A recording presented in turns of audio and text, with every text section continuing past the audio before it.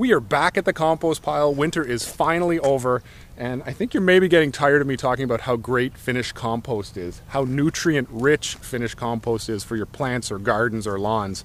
So I think it's time to prove it to you.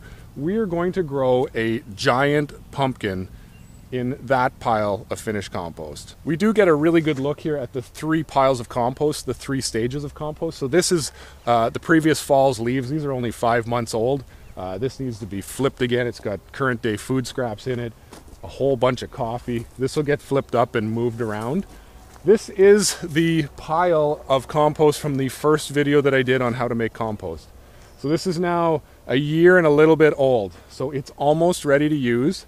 I will flip that again once or twice, and then this will become usable. And then over here, I have a giant pile of finished compost. This is absolutely perfect, ready to use finished compost.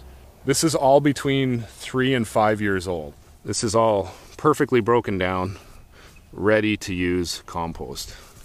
So a safe estimate in this pile, there's probably 2,500 bags of leaves that have broken down. There is multiple trailer loads of coffee grounds in here that have broken down and mixed together. So there's a lot of nutrients in here. I'm really interested to see how big of a pumpkin we can grow out of this pile. The plan now is to organize this up, make some room here. These giant pumpkin plants grow huge. So I want to take this year's compost, put that off to the side, mix it up, get it going. The 1-year-old compost from the first video, we'll put that off to the side, let it sit there, we'll see it break down. And then the big job will be to move this pile out into the open more where there's full sun, lots of room for this plant to grow.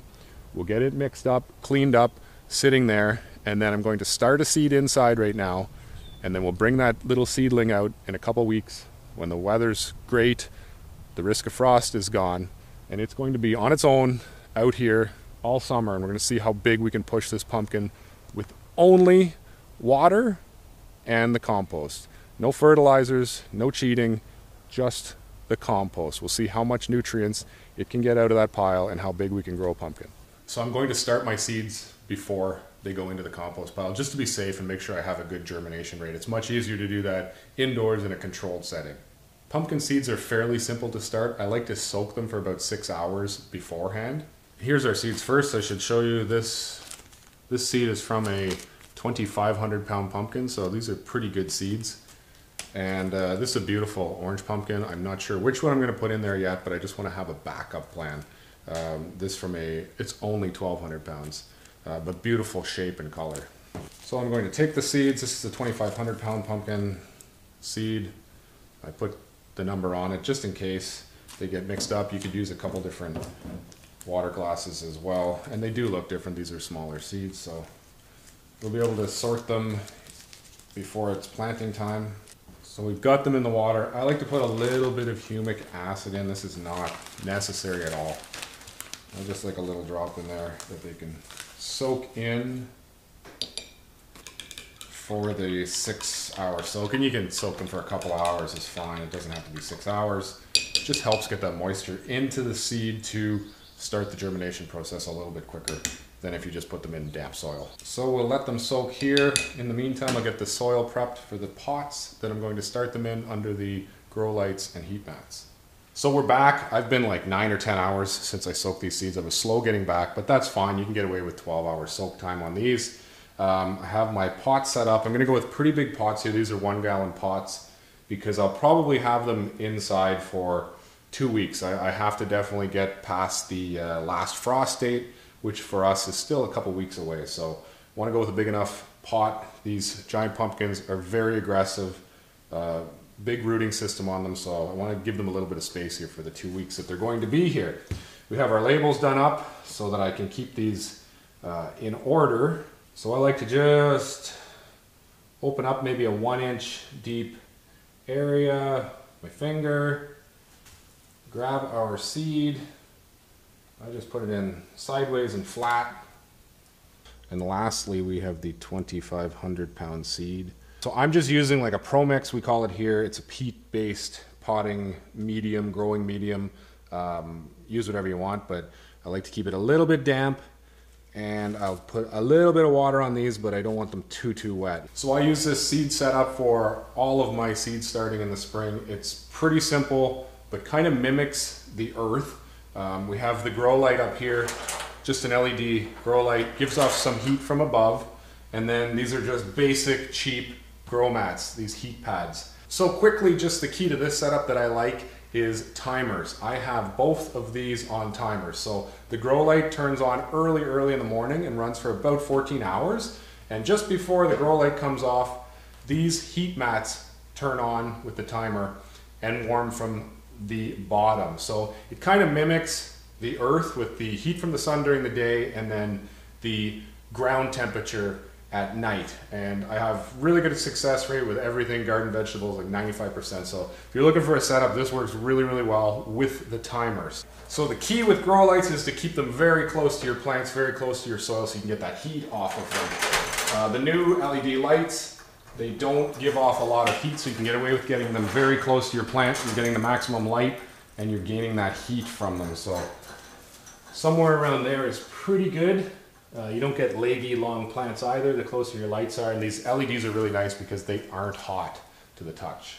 So that should be good to go. Got them close to the light, lots of heat there, nice warmth, perfect temperature.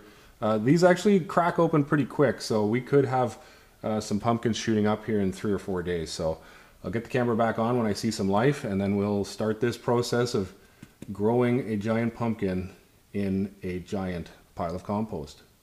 So we have to make some room around this compost pile. This is the pile that we want to grow that giant pumpkin in. I have to get it out in the open where there's lots of space to grow a giant pumpkin. This is our current year compost here, and I just picked up a ton of coffee grounds from the coffee shop. So I'm going to move this pile further that way where it can be active and worked on this year, and then we'll hide this pile from the original video somewhere over there. It can just sit and break down. And then we'll get the big pile out in the open here where we've got lots of sunlight, lots of area for this vine to grow. So that's the plan now. I'm going to go get the bobcat and start moving some compost.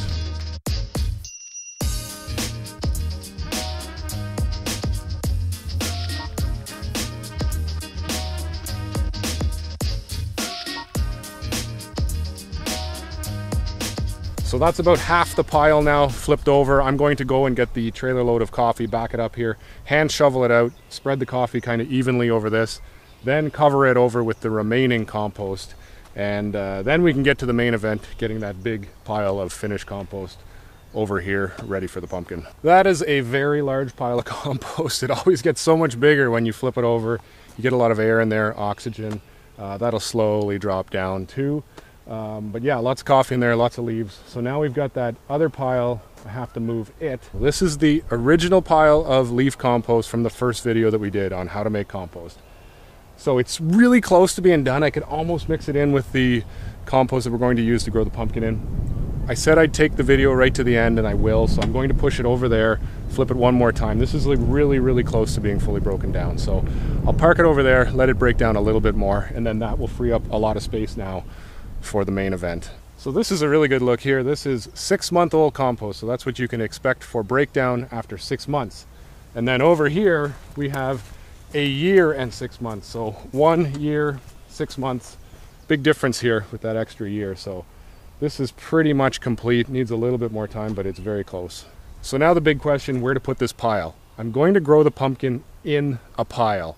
It would make a lot of sense to spread that pile out like a flat garden area, but I think it's a bit cooler for this situation to just put the seed, put the plant right in the pile and let it grow down the pile and see how big that root system gets inside that pile. So this is it. This is going to be the growing medium or the soil that we're going to grow this pumpkin in. It is about, I think it's 3, maybe 4 years of compost. So you saw the piles over there, 1 year and 1 year. This is 3 or 4. So being that many years of compost mixed in here, and you've seen how many leaves we do here, I think there is 2,500 yard waste bags of leaves in here and a lot of trailer loads of coffee. So this is like, this should be really powerful. This should be like concentrate compost, absolutely pure compost. 2,500 bags of leaves. That is, I don't know, millions of leaves. So we'll hop in the bobcat and move that pile right here into this nice open area.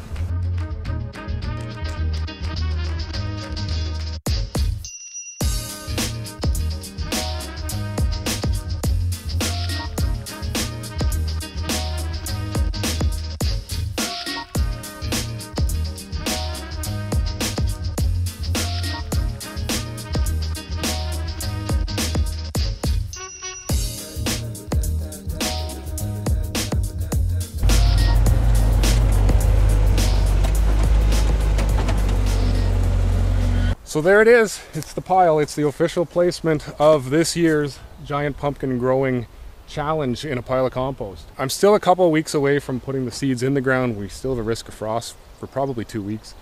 So I'll continue to grow them indoors under the grow lights. They've actually poked up from the soil today, so we'll go take a look quickly at those. But I just want to get this pile cleaned up here, get it in place, let it settle a little bit, and then in a week or two we'll start to prepare this pile and then get our seeds in there, and that'll be the race. The race will begin, and we'll see how far we can push this giant pumpkin. So we do have just a little bit.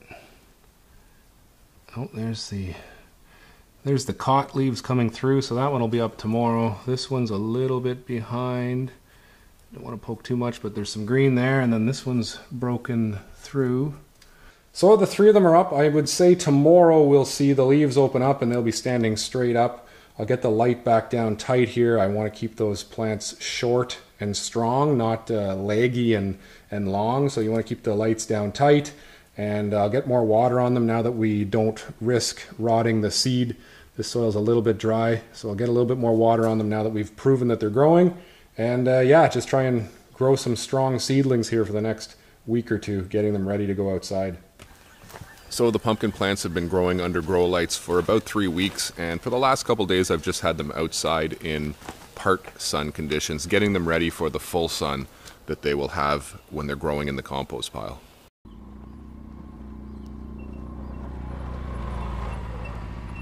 So here's the planting site, the compost pile. I did kind of flatten it out a little bit. I have to get a little bit of a flat area up there to get the plants started. And then we'll just work the vines down, probably this way. I haven't quite figured that out yet. So I'll grab a rake right now and we'll get this smoothed off. We'll get the planting hole prepared, and then we will choose our plant. One of these 3 plants is going in this compost pile. I thought I'd be smart and do this early in the morning before it was too warm, but the bugs have definitely found me. The mosquitoes are out. So our 3 plants, they all grew very well. They're all pretty much the same size. So now it's time to make a decision which one's going in the ground. So this plant, that was from the 2,500 pound pumpkin seed that we had. So I was always leaning towards this one because it kind of is a premium plant from a premium seed. 2,500 is pretty big. The world record's like 3,000 now. So it's a pretty good seed. So I was always leaning towards this one going in. But these 2 were from that 1,200 pound pumpkin, and it was like super, super nice and orange. So I'm actually going to go with one of these. You know, a lot of these bigger pumpkins, they're a little bit ugly. I don't want to say ugly, but these came from some really nice pumpkins. So if we get a pretty big pumpkin out of this pile, and it's kind of a cream colored blob, it's great and everything, but if we get a really nice big pumpkin here and it's a beautiful orange pumpkin, I think that's just going to show better. So I'm going to go with one of these 2 plants. So this is the stage they're at. They're both pretty much the same, just starting to vine out. That's where we're at with that. So I'm really just going to flip a coin here, put one of them in.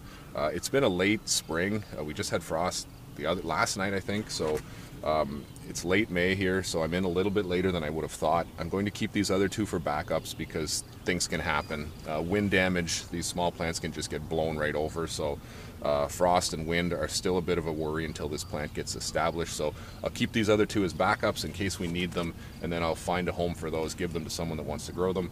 And yeah, it's time to get this in the ground. Which one are we going to go with here? I'm going to go with this one.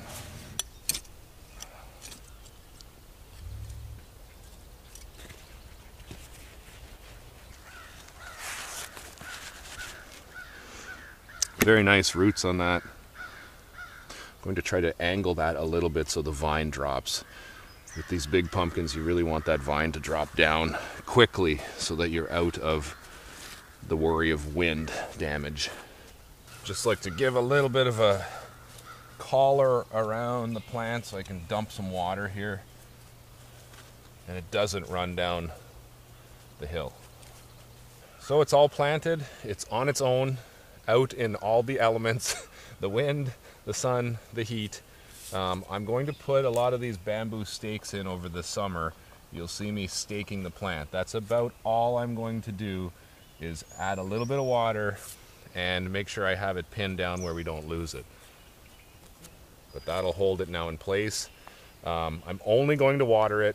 I know this is kind of You have to trust me on this one. I'm not going to be fertilizing. I'm not going to be feeding it. I'm 200 meters from our house, 200 meters from electricity, water. I'm going to be basically taking water out of the river and watering it once in a while. So this plant will really be on its own. I'm not trying to fake anything here and juice it up with fertilizers and stuff, not on camera. This will 100% be on its own.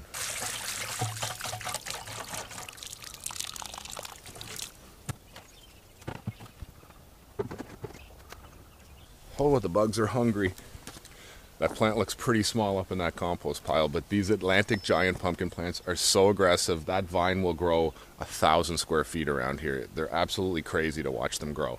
I'm going to keep the camera on all summer. It's the end of May right now, and we're going to take this plant all the way to the end of September, and we'll see how big a pumpkin we can grow in this compost pile. So stay tuned. I'll keep taking videos all summer here, and we'll see this plant's growth, hopefully set a fruit here by early July, and then watch that pumpkin grow. So thanks for watching this one. We'll have a whole bunch more on this, and we'll see how big we can get this compost pumpkin.